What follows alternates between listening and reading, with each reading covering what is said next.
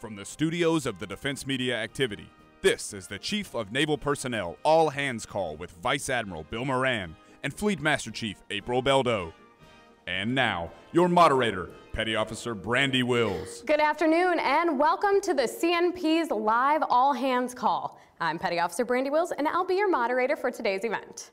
We're going to be taking questions all around the world via satellite, social media, and telephone calls, giving sailors the chance to ask their questions regarding personnel issues in the Navy. With us, we have Chief of Naval Personnel, Vice Admiral Bill Moran, and Fleet Master Chief April Beldo to answer questions. Admiral, the floor is yours. Well, I think Fleet and I are anxious to hear from sailors, so without a long speech, I'd rather just get to your questions, the questions from the Fleet, so we're ready to go. Roger that, sir. Okay, and with that, our first question is coming in from Norfolk via satellite. So, Norfolk, whenever you are ready, please go ahead with your question. Good afternoon, sir. This is IT2 Pagan from the USS Theodore Roosevelt. My question is, what's the Navy's next area of focus for personnel budget cuts, and how soon could we see those be implemented? We don't have any plans to cut personnel at all. CNO was in Navy Times this week. It came out earlier in the week, and he had a long, extended interview about where he sees things going. And frankly, I think the stability of the force that we see in the future across the next 5 years indicates to all of us that we're pretty stable in where we are with personnel. So I'm not anticipating having to cut people at all. In fact, we're just finishing the tail end of a growth period in the Navy, and I think the future is really bright for folks that want to continue to serve, and so as far as I'm concerned, this is looking pretty good for the Navy in terms of personnel, and not seeing any cuts in the future. Okay, fantastic news for us. Thank you, sir. Our next question is coming to you from San Diego. So San Diego, when you are ready, go ahead. Hello, sir. I'm MCS in Farrington, stationed at MPACE West in San Diego. I read recently that CPay is going up. I was wondering how much more money sailors can expect, and when will the changes take place? Question. It's the Secretary of the Navy signed the career CPay package yesterday, and it was announced publicly. We put out a media spread on it yesterday. So as soon as we can get DFAS to update all the pay tables, which is a process, and process takes a little bit of time, we think within the next 60 days we're going to start to be able to start improving the pay of anybody that's on career CPay today. So that's a across the board 25% increase in all career CPay tables, and a doubling of career CPay premium, which affects sailors that have been on continuous sea duty for more than 36 months. So a very good news story for the folks out in San Diego and Norfolk and elsewhere that are on career CPay today. All right. Thank you, sir. Okay, Admiral, we're going to go back to Norfolk now and take another question. So when you guys are ready, please ask away. I don't think they're ready. All right. Whenever you're ready. There we go. Good afternoon, sir. QMS and Gleason from USS Theodore Roosevelt. Sir, my question for you is, when will the new fire retardant coveralls be available for the fleet? Well, I think you're aware that Admiral Gortney's been spearheading this down at Fleet Forces, and as I understand it, right now those fire retardant coveralls are being issued to the deployers who are in the very near term. But by the end of this fiscal year, so by the end of the summer, all ships and deployable units in the fleet will have these fire retardant coveralls issued to them. Every sailor that deploys or is going to be part of ship's company will have that available to them. All right. We are going to go to our first question via telephone. It's from USS Harper's Ferry, which is currently deployed to the 5th Fleet AOR. Harper's Ferry, are you there?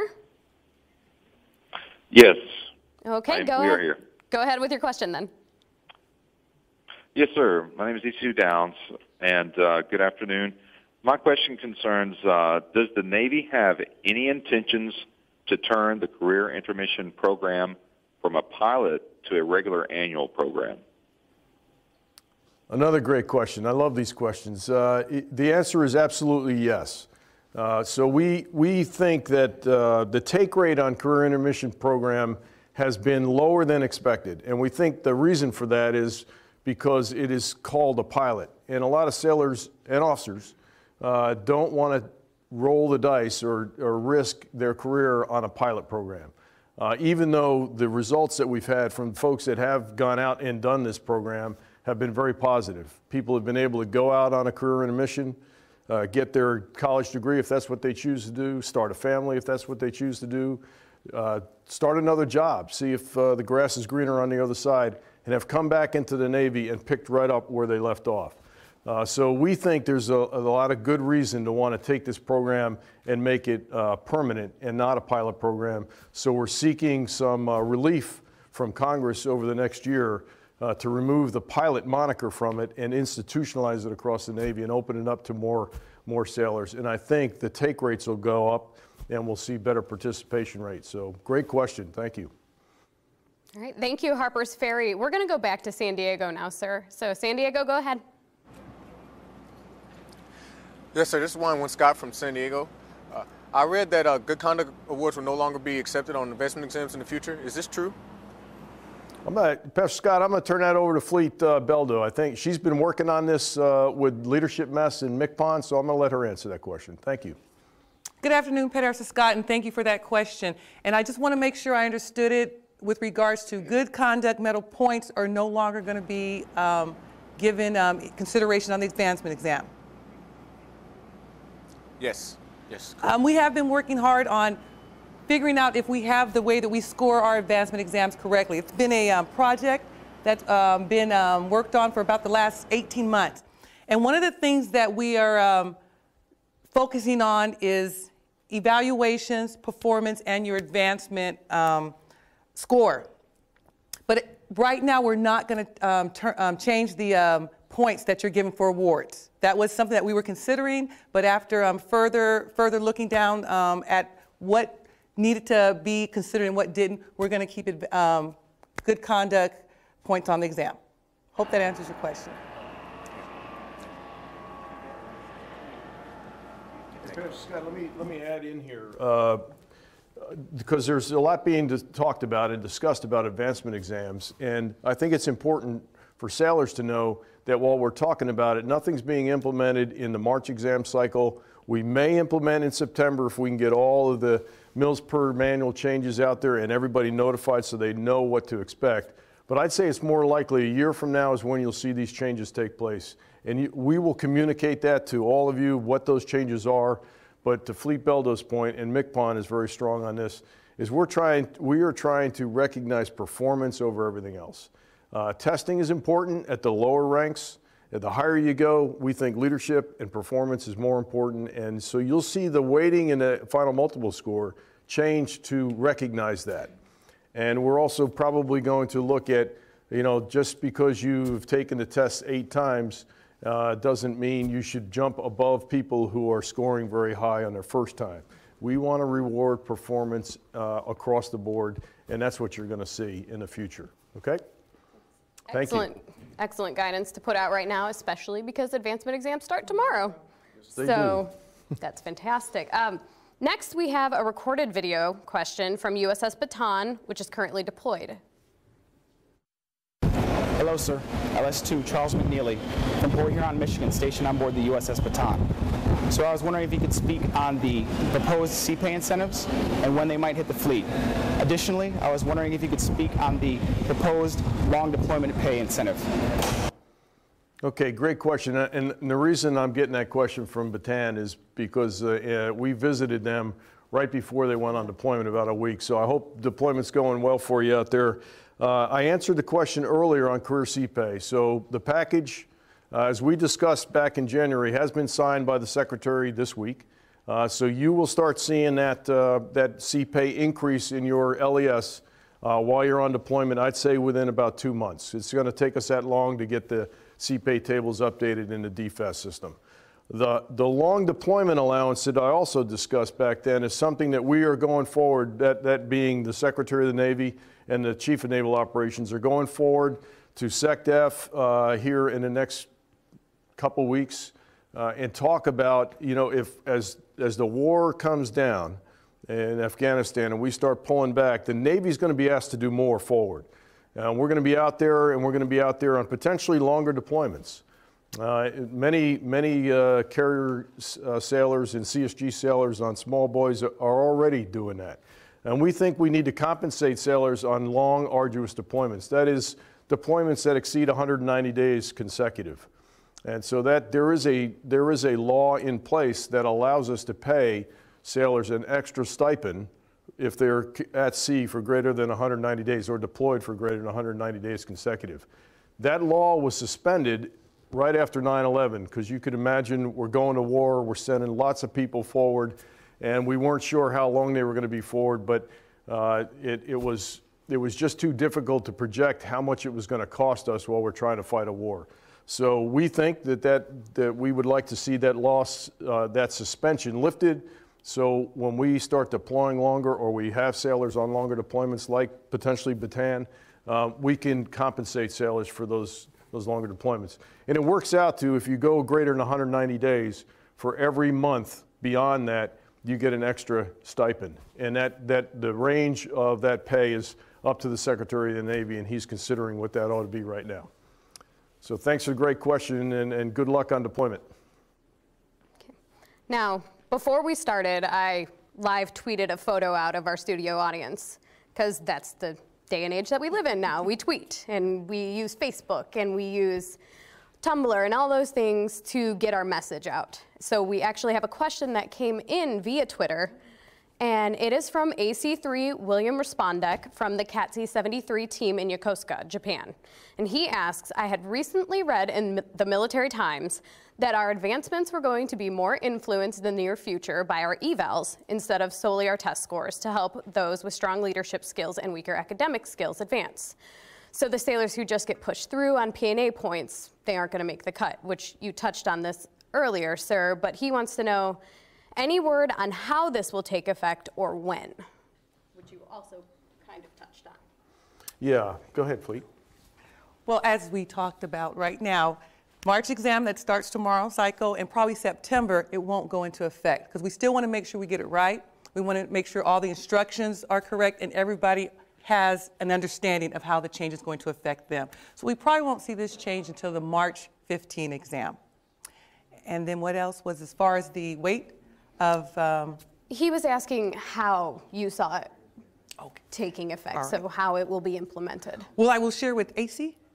Yes, AC3. We will share with AC3. Right now, that's what we're working on too, is what areas deserve more weight than the other ones. And again, that's something we want to get right. We just don't want to do it the first time and then have to go back and change it. So we're taking our time on this because we want to do it right the first time. So we're not jerking our sailors around. That's real important to us. Okay. All right. We're going to go back to San Diego now. San Diego, go ahead. Good afternoon, sir. I am Petty Officer Derek Stroop from San Diego, California.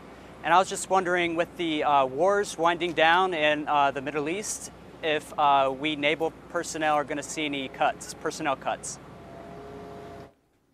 Yeah, thanks for the question. It was one of the earlier questions that when we started this session, a similar concern that I'm sure you're reading about cuts in the Army, cuts in the Air Force, cuts in the Marine Corps. But when you look at our budget that was just released and announced earlier this week, we're staying relatively stable across the next 5 years. So today the Navy is about 324,000 sailors. In fiscal year 19, 4 or 5 years from now, it's 324,000 sailors. So we look pretty stable. And that's because we man equipment, we man ships.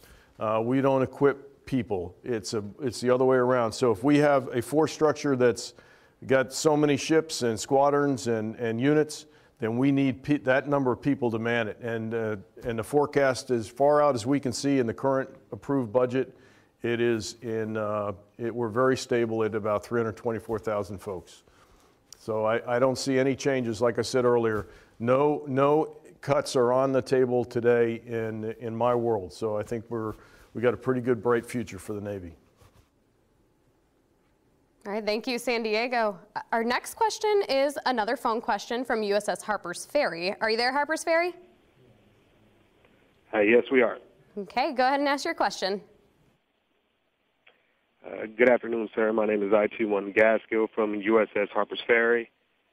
And my question is, with the new uniforms that are coming in, has there been any consideration to giving service members a uniform allowance raise or doing a one-for-one trade with uniforms? IT1, thanks for the question. We are not considering an increase to the uniform allowance at the moment. I think if there's an adjustment we can make over time is when we get enough stock of the fire-resistant coveralls that we make it part of the sea bag issue right out of boot camp, so sailors aren't having to wait when they get to pierside or get to the fleet to get those. Of course, today it's organizational level clothing, so sailors aren't paying for those coveralls, and nor do we intend to have them pay in the future. So that'll be part of the sea bag. There are very few uniform changes coming for most sailors in the Navy. The ones we're talking about that you've heard me talk about are a year, 2, in some cases 3 years or further out. And we'll continue to look at the uniform allowance as those uniforms come out. But what we're trying to do in our strategy for uniforms, whether you're talking male uniforms or female uniforms, is to drive down our cost to put uniforms out there so everyone has got kind of an equal cost in what they have to spend on uniforms. And it also drives down our cost. The more uniform we can make the Navy, the less variety that we have to support and the least cost across the Navy. So that's our strategy, but there's no adjustment to the uniform allowance to get right to your question. Fleet, you have anything else? And what I would add, sir, too, is what we also historically have done is we phase in uniforms for our sailors. So you'll get your clothing allowance like you always do now. And we will never say, as of right now, you have to change uniforms, go out and buy all new uniforms. We always phase it in, keeping in mind that you get a uniform allowance and allowing you the time to get that money before we have a mandatory time that you have to change into the new uniform. Great point. Speaking on uniforms, is there any word on the new blues for the women going to the Dixie Cup, that uniform initiative? Yeah, we're right now in the early stages of getting women measured and some participants in a uniform wear period. So we're going to test these uniforms so that we get it right instead of, the usual, here's a uniform, go wear it, and oh, by the way, you got to pay to get it fitted. We're going to try to do this right this time. So that is going to take several months, and then after that period of time, we'll collect the data, we'll get the feedback, we'll make adjustments, and then we'll go for a longer period of time to bring in more participants into that. So we'll grow from a small cadre to a much larger cohort group that can look at it. And then we'll make those adjustments, get them to the manufacturers, compete them, and then we'll start rolling it out. But we're going to keep hitting this drumbeat on the uniforms month after month after month so people aren't surprised when it comes out. But make no mistake, we are moving towards uniformity in the service dress blue, much like we have in the service dress whites today.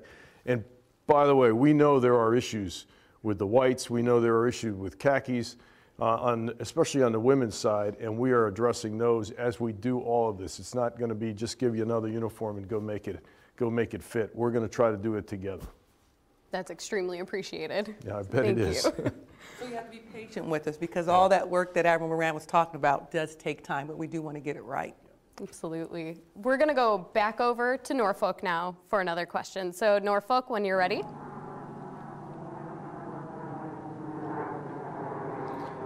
Good afternoon, sir. I'm Keon Montoris from USS Theodore Roosevelt.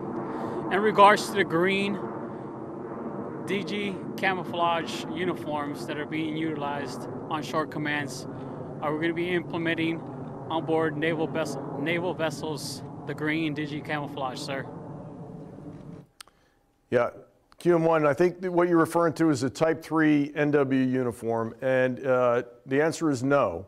What you're wearing is what is authorized for shipboard use and shipboard wear. And of course, when you're at sea, the fire-resistant coveralls is going to be the standard uniform for sailors at sea. So we have no intention of opening up NWU Type 3s to shipboard use. Thanks for the question. Let's get a question from our studio audience now.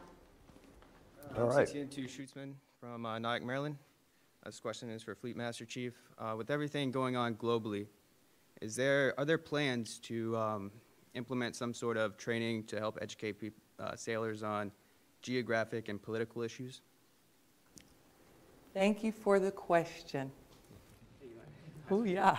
And your rate was CTN2. CTN2. I think, and I'm going to ask Admiral Brand to help me with this, but I believe as a organization, we are continually educating our sailors with regards to what's going on globally and how we need to be aware of any type of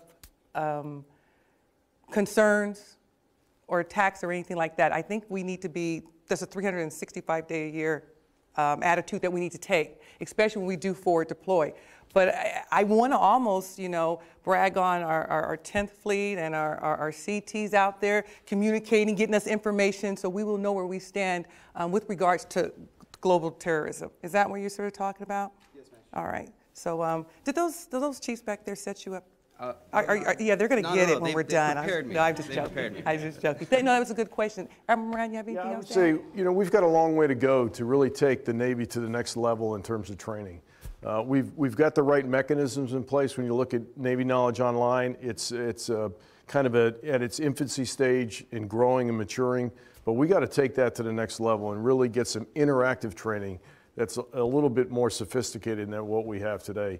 To get at your point. So we can turn on it quickly, we can get fresh data, fresh information for any sailors deploying around the world to be able to get political insights as well as the counterterrorism insights that are required in the training today. So your point is well taken, and I think we do have to continue to work this through better training methods, and the technology's got it. We've got to move along with technology, which is we're a little slow on that sometimes, so we're working on that, but it's a great question. Thank you. Thanks, sir. Thank you. Sir, we have a pre-recorded question coming in this time. It's from Diego Garcia. This is MC3 Alex Mitigard, stationed aboard Diego Garcia. My question is for the Chief of Naval Personnel. Sir, regarding the sequestration, what is the Navy's biggest challenge for the current fiscal year? Yeah, it's really good to see you in Diego Garcia. I've got a little time on that tiny slit of island out there, and it's a lot warmer out there than it is right here at the moment. Your question is a great question.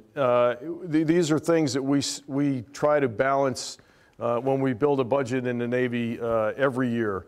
And sequestration has made it very difficult because the cuts are significant.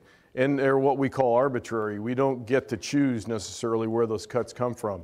So when we're making those trades, we got to understand the law, and then we've got to understand where our limits are. So I think what the CNO has discussed about his priorities, about making sure the fleet is modern in the future and is also ready, is what's most important. And that's probably the area that we focus on the most from the personnel side of the house is, how do we make sailors the most ready they can be? How good can the training be?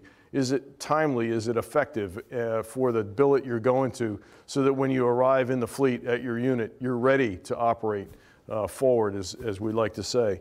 So the readiness piece is a big challenge, and our challenge to keep the quality of service at a level where we keep quality sailors in the Navy is probably our biggest challenge under sequestration. In fact, in any environment, trying to make sure that we keep really good folks in the Navy so that we are ready when the time comes. Thank you for that question. Okay. I think we have another sailor from our audience who wants to ask a question, sir. So why don't you come on up? They're getting coached by the chiefs back there. You can see Those that. chiefs are sneaky. Good afternoon, sir. CTI 3 Richardson from Nyack, Maryland. I would like you to comment, sir, if you could, on sailors receiving their orders in a more timely manner. The concern has come up about sailors having to wait a long time to get last-minute orders. More specifically, sailors being skipped over, those sailors who try to follow the seashore rotation, that is the guidance, but getting skipped over in CMSID as they try to follow that rotation.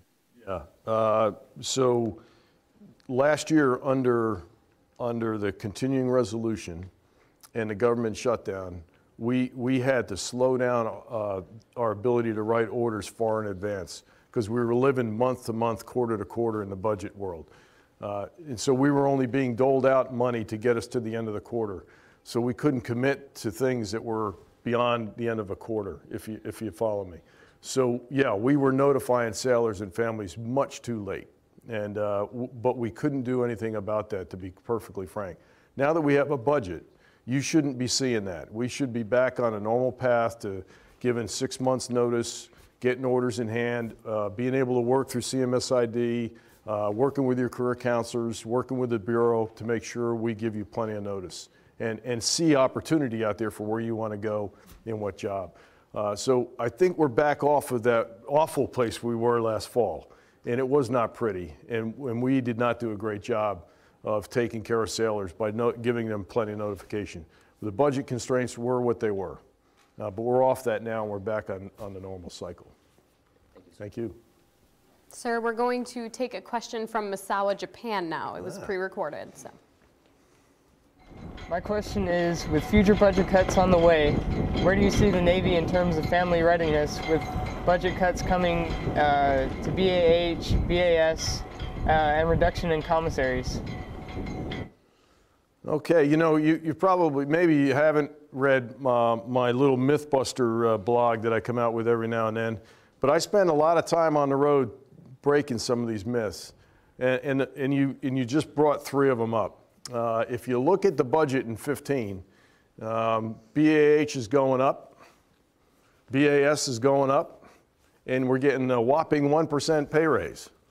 Now that's not a lot. You know, we've been used to bigger pay raises and bigger increases in those programs in the past.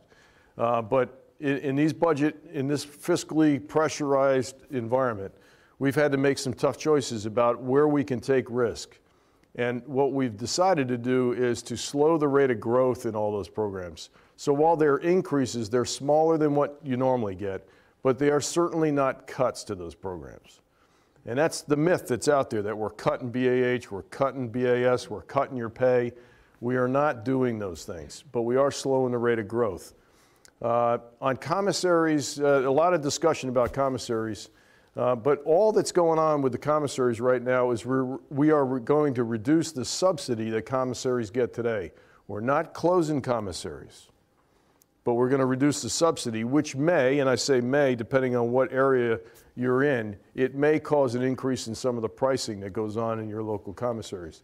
So that might be an added expense that you weren't expecting. But we're not closing commissaries, we're not cutting them. So again, myth busting, a lot of those things are out there. It's easy to say we're cutting, when in fact what we're really trying to do is just slow the rate of growth so that we can continue to modernize and we can keep the force structure that we need to operate the Navy. And if, in fact, you haven't seen the Admiral's blog, you can catch it on Navy.mil or on the Navy Live blog. So go ahead, log on to Navy.mil, you can find that link. So our next question, we're going to go back over to Norfolk, sir. Good afternoon, sir. This is IS-3 German from the USS Theodore Roosevelt. You already mentioned the 1% pay raises. My question is, will any other programs be cut, and how will that affect Navy families? There are no plans to cut any of our pays and allowances. The only thing that has been cut, technically, is imminent danger pay in certain regions of the world. So if you're deployed, Donald Cook's out there on deployment now in 5th Fleet. In June, that imminent danger pay region will no longer be in effect. And I think it's important for us to understand why. I mean, we're coming off war in the 5th Fleet AOR, we're in the CENTCOM AOR. And when the combatant commander decided over a year ago that it was time to start reducing the cost of that by reducing imminent danger pay in some of the regions around his AOR, we started moving in that direction, and that announcement was made right before the holidays. So it came out, and in June, imminent danger pay is being cut in certain regions. But what's not being cut, which is also a myth buster, is that combat tax exclusion zones are also going away with imminent danger pay. Not true. We have not touched any of the combat tax exclusion zones. And in some areas, we've actually added pays to places like Bahrain, where there are some challenges with no commissaries and some expenses out there that we've added some money for sailors that are deployed there. But the imminent danger pay for Bahrain, for example, is going to go away starting in June. So it's a little bit of, there are some cuts to things that are DoD-wide, but Navy-specific. I don't have any more than that to offer to you, and I'm sure you're happy about that. Thanks for the question. Okay, we have a question that came in via our social media right now. It's from David Callis, and he asked, are there any planned changes to the higher tenure policy? Great question. I have no plans to change the higher tenure policy. I hate to give you a short answer, but you probably appreciate that. No plans to change higher tenure.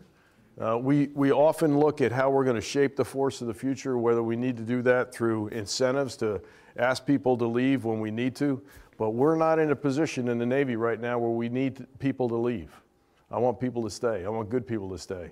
So our incentives are about keeping good quality people to stay, not asking people to leave. Good, sir. We have a phone call coming in right now. It is from USS Lake Champlain. Lake Champlain, go ahead with your question when you're ready. Good afternoon, Admiral I-2 Wolf, Lake Champlain. My question for you is, although the Secretary of Defense proposed reducing the size of the Army, would that potentially affect the Navy as well? And if so, is the Navy facing a period of minimal manning, like the reduced optimal manning we're currently seeing? I could barely hear you, but I think the question is the expected drawdown in the size of the Army going to affect the Navy? And the answer is, I don't think so. I think you're going to see some things that the Army has to do to reduce its size if that's the way they choose to go. And that will affect only one thing, and that is that sailors start to believe that what the Army's doing is what we're going to do. And we're not, okay? I spoke earlier about the stability in our force structure, the relative same size of the manning profile throughout the next 5 years. So I don't see the effects of what the Army may have to do having an impact on us. I couldn't hear part two of your question. Could you repeat that? Yes, sir. If so, is the Navy facing a period of minimal manning like the reduced optimal manning we're currently seeing? No, I'm glad you asked the question. So we are not doing anything remotely close to optimal manning or minimal manning in the fleet. My targets right now are to raise manning in the fleet across the board to get ships, units, squadrons up to 90% fit, which means the right sailor with the right training, NEC, in the right job, and 95% fill. So 95% of all the billets on any of those units will be filled by a sailor, with 90% of them being by the right sailor. And you can imagine we need a buffer there because it's not a perfect solution. People come and go for a variety of reasons. But we are, today, the fleet in the aggregate, we are at 90, 95 today. And I'm sure there are sailors that are listening to me right now on units and ships around the fleet that are going, what are you talking about, CMP? My ship's nowhere near there. And I understand that. I'm talking about in the aggregate. So deployed units are pretty close to 100%, even greater than 100% in some cases. And then there are other units that are in the very early basic stages of an FRP that are nowhere near 90, 95. But what we're working towards is getting everybody to that level over the next year. And I think you'll see positive change, especially this summer when a lot more sailors come out of the training pipeline that we put into the training pipe last year. We assessed 40,000 sailors last year, where a normal year for us is 33 to 35,000. So we assessed a bunch more. so that we could start filling in some of those apprentice jobs that were vacant in the fleet. So we're not looking at any schemes to go to optimal manning or minimal manning. We're actually taking the opposite tack, which is to fill up the manning levels in these units so that we are ready to do what we have to do. Thanks for the question. Getting sailors at sea where we belong. Yes, sir. Yes, ma'am. All right. We're going to go back over to San Diego now. So San Diego, go ahead. Good afternoon, sir. I'm ABF-1 Cooper from the PCD America. As far as the ships deploying, is a 10-month deployment the new norm for our Navy at the moment? Shipmate, I'll tell you, I know there's enough units out there that have done that kind of deployment. It is not the norm. The norm is probably closer to 6.5 to 7 months. But I know, for example, more than a couple carriers in the last 2 years have not only done 9-month deployments, but have done back-to-back 9-month deployments. And that's primarily been driven by several factors. But the big one is just kind of things like Syria, things like the Crimea situation, which could drive naval forces from one region to another and have to extend longer. You know how volatile the Persian Gulf has been and behavior of countries like Iran and what that does to our posture. So it's difficult to tell how long deployments will be, but until we can stabilize our FRP, and Admiral Gortney talks a lot about this optimized FRP that he's bringing forward, and we're going to start here after Truman gets home from its deployment today. We're going to try to go to a more predictable and stable deployment cycle inside of a normal FRP. We haven't done that in years. It's been very challenging for the Navy for a lot of reasons.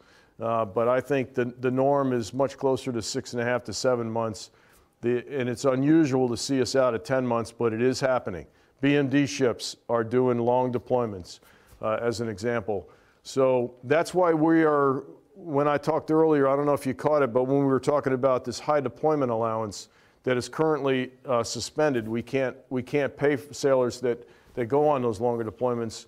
We, including the CNO and the Secretary of the Navy, want to change that and allow us to start paying for deployments that last 7, 8, 9, 10 months. So you get compensated for that extra time at sea. Speaking of those who are at sea, we have another phone call from Lake Champlain. Okay. So Lake Champlain, when you're ready, go ahead. Good afternoon, Admiral Eddie Thorpe, Lake Champlain Weapons Department. My question is, due to budget cuts and personnel cutbacks, is there any change in place to make the recruiting and recruit training process a more selective one to ensure more quality sailors are meeting the fleet? First of all, we're not cutting people. I know that's hard to believe in this environment, but we are not cutting people. Second of all, I think the question was, what are we doing in recruiting to raise the standard of recruits? Was that basic premise of your question? Yes, sir. Okay. The data that I see that comes in from Recruiting Command month after month, and I see it every month, is that the quality of recruits based on test scores that you're all familiar with and high school graduates, we are at a high point in the Navy in terms of recruiting and accessions of sailors. So when you look at those two metrics, we're doing pretty darn good. But I take from your question that you're not entirely happy with everyone that you're getting out there. So I would ask you to give me some examples of the things that are frustrating you by the quality of the sailor that's coming out of Great Lakes or A schools and C schools. Well, Admiral, some of the things that I'm seeing is you have sailors that come here that really want to collect their paycheck and they don't want to do their job to earn it. And that's something that a test score is unable to test for. Okay. So is there anything in that recruiters can do to screen somebody that maybe their personnel qualities aren't as high as others. Something that a test can't try to train for. Yeah, I'll tell you what. I'll take that one offline and maybe write about it based on our recent trip to Great Lakes, where we sat down with the recruiters and the RDCs at Great Lakes and give you some feedback about what we learned from that trip. And there are some concerns, and you've got some valid ones. And I'll try to write about that and inform you that way, because I could spend the better part of the remaining hour here talking about it, because it's really important. Great question, and I'll take that for action, okay? Thank you very much, Lake Champlain. We're going to go to our studio audience now, so go ahead. Okay. Good morning, sir. My name is Petty Officer Zeman. My question is with regards to the Cyber Warfare Engineer program available to officers. Are there any plans in the future to have a similar program available to the enlisted personnel, or with a growing need of cyber capabilities, more of an emphasis on training for computer programming for enlisted? Well, boy, all I know right now, and talking to Admiral Branch and Admiral Rogers and Admiral Ty and others that are working this really hard, is that this whole information dominance era is exploding around us. And so we're trying to get our arms around making sure we are targeting the right areas to develop expertise, both in the officer and in the enlisted program. So I don't have a specific answer. I don't know, Fleet, if you've got one on that particular one. No, sir, I don't. I think, as you shared with it, we're continuing to look at ways that we can be more, like Admiral talked about, up with the technology that we have today and getting there faster. Yeah.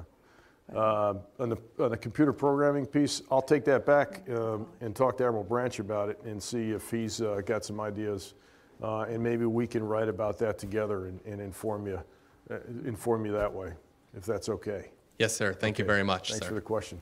Thank you, Master Chief. Thank you. Thank you. Let's go back to where it's warm. Let's go to San Diego. So go ahead when you're ready.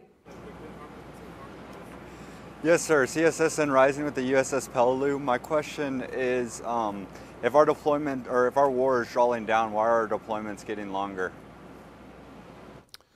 Well, that's a great question. It would be more along the lines of the nation has seen our land forces at war for 12 years and beyond.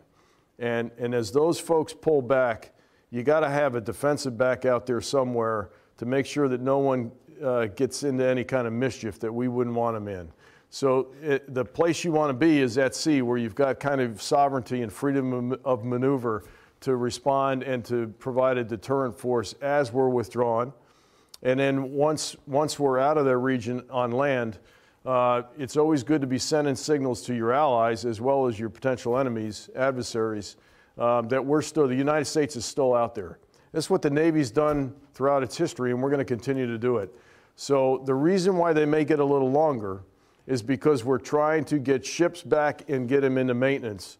And to do that, we may have to extend others to give those ships that have missed their maintenance availabilities and modernization availabilities and get an opportunity to get that done. And so we're just going to kind of ebb and flow over the next couple of years as we do that, get the maintenance levels and the modernization levels back up. And then we can reset, if you will, the deployment cycles to align with what Admiral Gortney's trying to do with the OFRP. Great question. Thank you. All right, let's take another question from our audience. Good afternoon, sir. This is MC1 Gamble from here at Defense Media Activity. My question for you is, the Navy has been 100% on TA for the longest time, and even when the other branches of services dropped TA, the Navy kept it at 100%. But I've heard talk of them possibly going down to maybe 75%. Do you have any word on that, sir? A question I can answer. Talking about some skin in the game.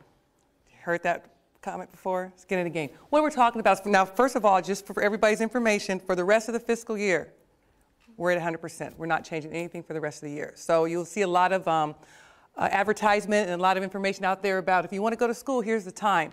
And we don't want anybody to get nervous that we're not going to have TA anymore. We just want to make sure that we're giving every sailor the opportunity that qualifies to utilize TA is taking advantage of that. But what you might see is exactly what you talked about, a 75-cent government Navy pays, 25% sailor paid. Because we believe that if there's some investment in there from the sailor, they become a little bit more committed. This is not just something I can do because it's free. And not that we've had a lot of sailors taking advantage of TA, but again, as we talk about the budget and ways that we can be good stewards of the budget, here's an opportunity for us to be mindful of 75 military, 25 for the sailor. And I think when I went back, I'm not going to tell how long ago that was, but when I first came in, that's what I did. I was on the 75% program, and I did not want to go because I had to pay that 25%. So I think it'd still be a good deal for sailors. What do you think? I think it'd be a good deal, Master Chief. Oh, yeah. Thank you, Master Chief. You're Thank you, welcome. sir. In regards to TA, now that can still be used to pay for certifications through Navy Cool as well, correct? TA? Yes. Yes, ma'am. Yes, ma'am. So we have lots of opportunities to go out there and get some education, so take advantage of them. And by the way, to Fleet's point about we're at 100% this year, we got cash, folks. I got cash to loan you for tuition assistance, and we're not eating into the cash at the rate we expected. So if you're even thinking about signing up for courses, doing certifications, do it now. Get it signed up for while we still have that cash available. Because once we cross over to the next fiscal year, we start over again. So there's opportunity for you right now. We have a question that was pre-recorded from USS Truman, so we're going to go to that.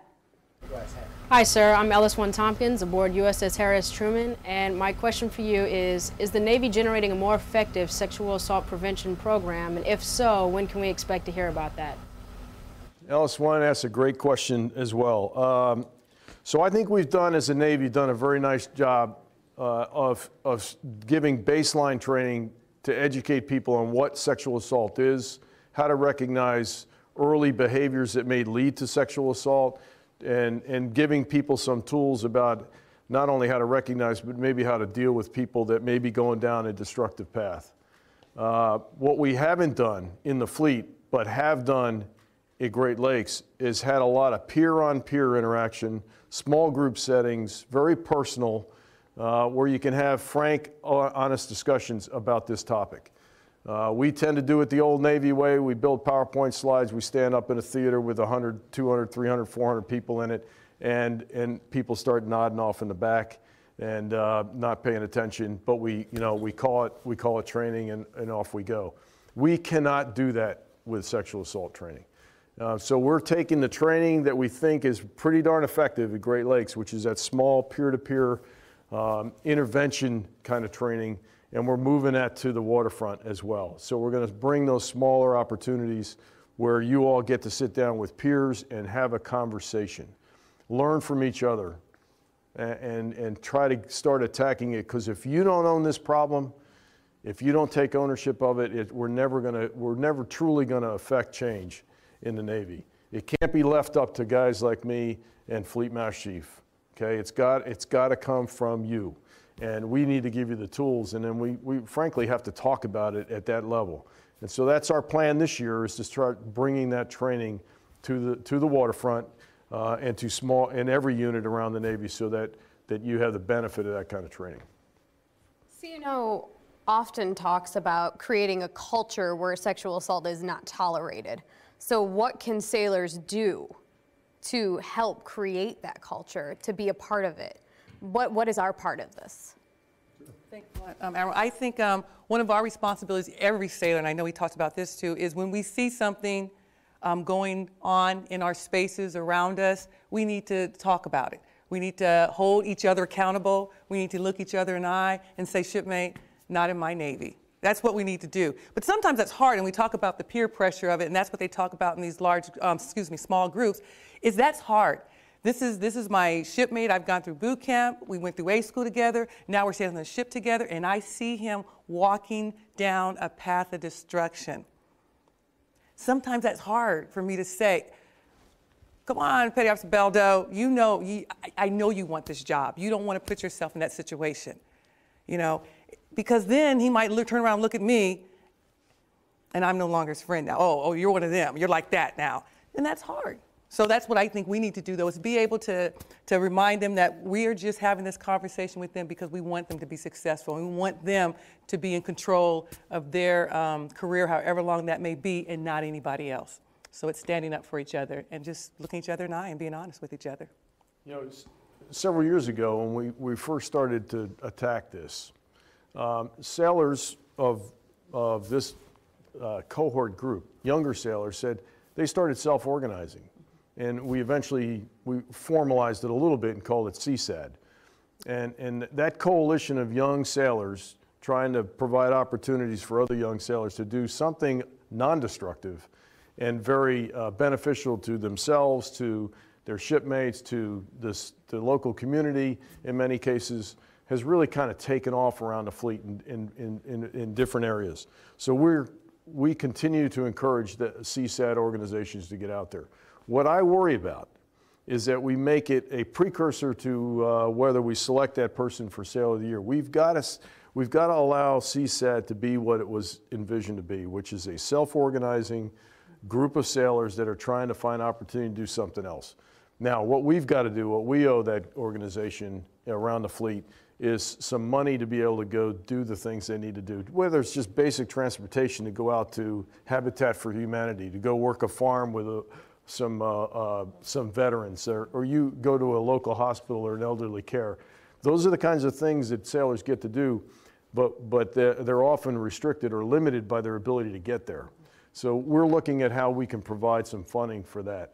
But I don't want the fleet to start taking this on as another association that it becomes competition for how you're going to advance. Then it's counterproductive in my view. Thank you very much. Okay. Our next question, we're going to go back to San Diego. So San Diego, go ahead whenever you're ready. Hello, good morning, sir. How are you doing? This is Eddie Wimpus from PCDU America here in San Diego.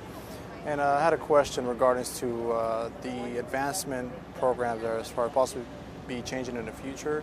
Has there been any guidelines regarding would it take effect as far as for the CAP program for these sailors out here in the sea duty? All right, I heard you talk about two different programs. You talked about the advancement exam, and then I heard you talk about CAP program. I think I heard you say that. So as far as the advancement exam, let's talk about that first with regards to our initiative to change the weighting that we put on whether it's your performance evaluation or whether it's the test score. Probably not giving so many points for P&A because you stuck around long enough and you've maxed out on your P&A points, and that's what gets you over the standard score that you need to advance. So we are looking at that, and we see that probably coming in effect not until next year, about the same time. What about the CAP, did you ask? Okay.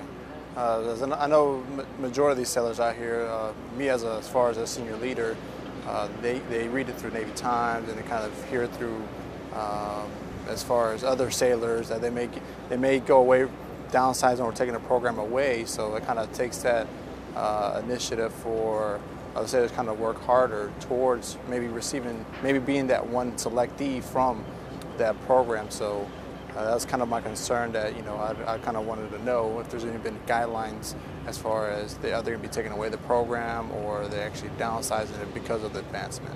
All right. As far as the CAP program, there's another myth buster we get to go ahead and bust it. Stomp out. We are not doing away with the CAP program. As of now, CAP is in place as it's always been. We are looking at, again, just making sure that we are providing every sailor the opportunity that they have and every command the opportunity that they have to cap that #1 performer that they have within their command. There's no taking away, there's no reducing the numbers. There's always been a percentage. There's always been a percentage related to how many caps a command gets based on the size, and that's still going to be in place, shipmate. So nope, that's another myth that we're going to stomp out right here. CAP is not going away. It's in place. We're just going to make sure we're tightening it up. Now, I will share with you, we do have some concerns as we continue manning the force properly and making sure that we have the right skills. We're concerned about competitive rates. And what I mean when I talk about competitive rates are those rates that are overmanned. So you might see something come out with regards to making sure that we do not put any rate out there in a position where they're overmanned. So now your shipmate can advance on the Navy advancement exam because we've capped them. So you have sailors that are getting capped, which we want them to be capped, but then you have sailors that are taking a Navy advancement exam that can't get advanced because there's no more quotas because we've used them all in cap. So that's just one thing that we, as we go through the program, are going to make sure that we keep a close eye on so we don't put any of our rates in a situation where they become overmanned. Hope that answers your question, shipmate.